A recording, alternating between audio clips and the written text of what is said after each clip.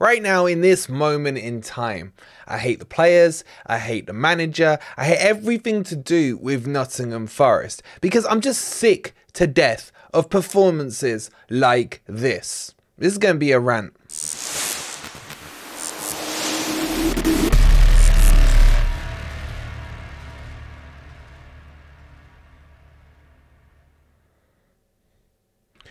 Good morning, good evening, or good night. Hope you guys are doing well, and welcome to my post-match thoughts on Forest 1, Palace 1, in which it was just a complete and utter dire game. And I'm getting sick to the back teeth of Forest being unable to play football, be it under Cooper, be it under Nuno, be it whatever. But these players, I am not going to allow them to get away scot-free with the crap they are producing on the pitch. The lifeless performances on the pitch, man. You literally could put 11 corpses out there and they would show more desire and more passion than the crap we see at the moment on the pitch, at the City Ground, or even away from home.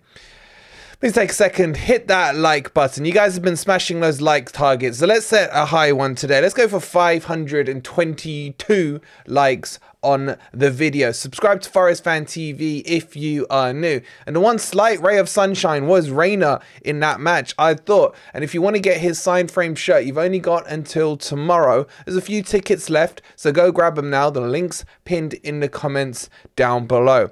Okay, let's get into this. Before I just kick off at the players, I'm going to start with Nuno. Now, I'm still behind Nuno.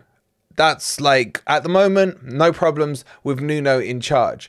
But that does not make him above criticism. And he has a lot that needs to be fired at him. It is too early, in my opinion, to do a Nuno in, Nuno out. I think Nuno has to be there until the end of the season. Unless he starts going LLLL, then we bring that topic up when we do. However, some people are Nuno out. And if you are, more power to you. It's your opinion. Don't let anyone tell you you can't have it. But for me, it's Nuno in. But Nuno is not getting it right. And this is something that I had a quick chat with Ant after the match. Well, it was more a WhatsApp chat. There was a lot of capital letters coming from Ant. But something he said really hit home with me. He says that he's got to the stage now where he's at his most apprehensive in the waiting for the team sheet. And I just sat there and thought, you know what, Ant talks a lot of crap, but every now and again, a little pearl does come out from his mouth or his texting fingers. And that to me just hit home really hard because it starts to feel how I felt in my first stages under Cooper when I felt myself turning on Cooper, was when you start to become apprehensive about the team sheet and the team selection because you start to lose faith, as I did with Cooper, that he didn't have a clue how to pick a team, what formation to pick, etc. Now with Nuno, the formation's right, but his selection of players is so far off right now. What he did when he first came in was put square pegs in square holes. Now he's not even putting things that look like pegs into holes anymore. And that is just infuriating me. For me yesterday, putting Elanga in a number 10 position, at least I think it was a number 10 position, leaving Origi out wide instead of Elanga playing where he should be playing, and then making a mess up of the substitutions and everything else, and then leaving Reina, who's an actual 10, on the bench and putting Elanga on ahead of him. It makes complete no sense to me whatsoever. When the team sheet comes out, we saw Sangare and Yates playing together at Luton, and it doesn't work. You can't play a number 6 with a crapper version of a number 6, and you guys decide which way round you want to tag those two players. It didn't work. And then to go and repeat it again, it's another thing that Nuno's almost mirroring from Cooper. Cooper was doing the same things with Worrell in his time because Worrell had the captaincy armband. He feels by default that he had to play him. And Nuno's now got this same dilemma with Yates because Yates is captain. When available, he's putting him in. And that for me is complete and utter stupidity. Now, I'm not saying Sangare play ahead of Yates. Well, I am. That would be my choice. But I'm saying both of them have been crap as of late. But you don't just default Yates in because he's captain. To me, that's just utter stupidity. And the fact that Dominguez wasn't named on that starting 11 when he's the only one who runs around, chases down balls, presses the ball, has a decent pass on him. He's always where the ball is. He just has a knack for that. And Nuno's just subbed him. And not even that, benched him even. He hasn't brought him on at any stage during that game to try and get an element of control. Eze was tearing it up down their left-hand side. We had zero control in that midfield at all. It was one of the worst matches. I'm more annoyed at this match than I was at the Luton match where we conceded a late goal in true typical Forest fashion. But this one annoyed me more because I saw this coming. I said it in the match preview. Forest will do what Forest do best, and that's typical Forest. We'll get a point out of this game. Luckily, Luton just about lost to Spurs. We'll come out the relegation zone, but us as fans have our bank holiday weekend ruined by this crappy team and these crappy players that don't give a damn about how we feel.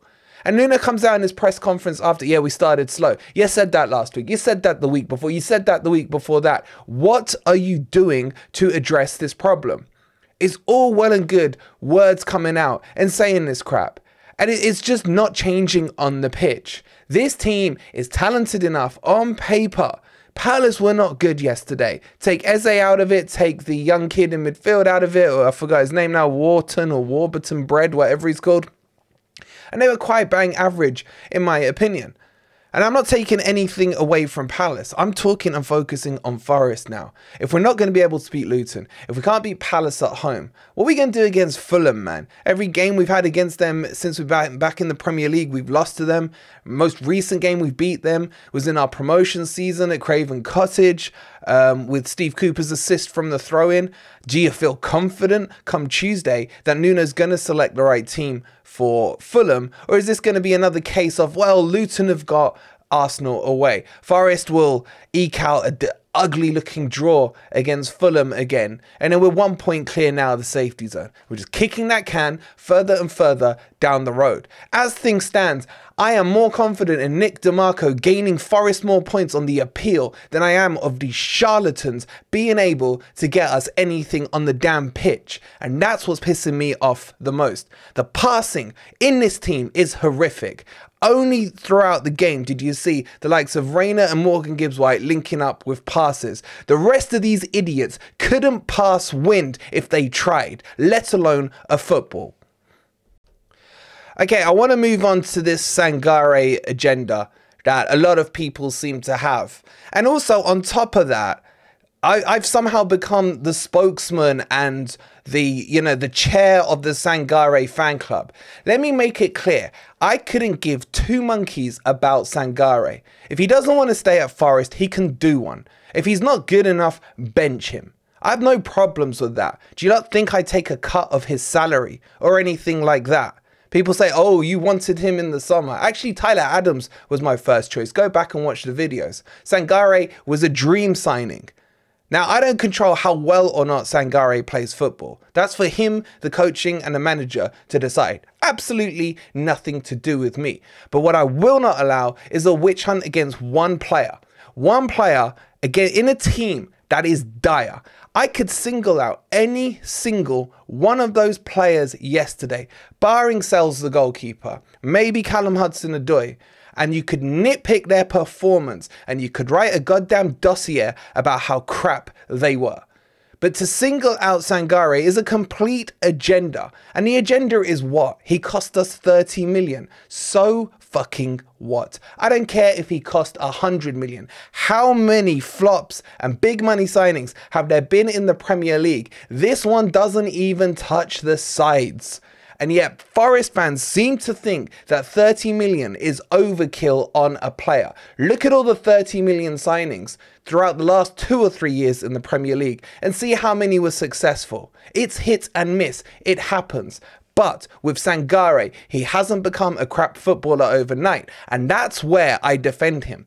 Because I'll give the examples yet again. Lodi, when everyone turned on him last season, when everyone was saying how crap he was. Chris Wood, people including myself last season, how crap he was. He was deadwood last season, and now suddenly he turns into firewood. This is what it does in a football club. Some players need more time than others. It's that simple. But I am not standing here freaking dying on the hill for Sangare. If Sangare is too crap to play, then drop him. If I had to choose between Sangare and Dominguez, I put Dominguez in the team sheet first time ahead of Sangare every time. Same thing with Yates. It's funny how Sangare gets scapegoated, yet I thought Yates was just as crap as Sangare yesterday. They do not work together, and this fault lies on Nuno. Nuno's selecting the wrong balance in that team. He can't seem to get the balance. He's got Cooper's same problem. If he goes too defensive, we can't score. If he goes too attacking, we leak. He's got the same problem, and this problem stems from the attitude of these god-forsaken charlatan set of players who don't give a crap about this club, this football, or anything at all to do with Forest. So, sell Sangare, sell Yates, sell the whole damn squad. I don't care. Sack Nuno if he's not interested in the job. Bring in someone who is. I do not give a crap. What I want to see when players go out, they want to play for this club, and they actually play like they damn well care, and they play to within their abilities. And from the manager, I want to see players played in their right position, in a balanced team, which he was doing at the start, and he's completely gone astray from it. Okay, let's move on to, I guess, less ranty topics, and that's about what we saw with Morgan Gibbs-White yesterday. I thought he was okay in the first half, but come the second half, he really came to light when he moved back into the 8 position for me.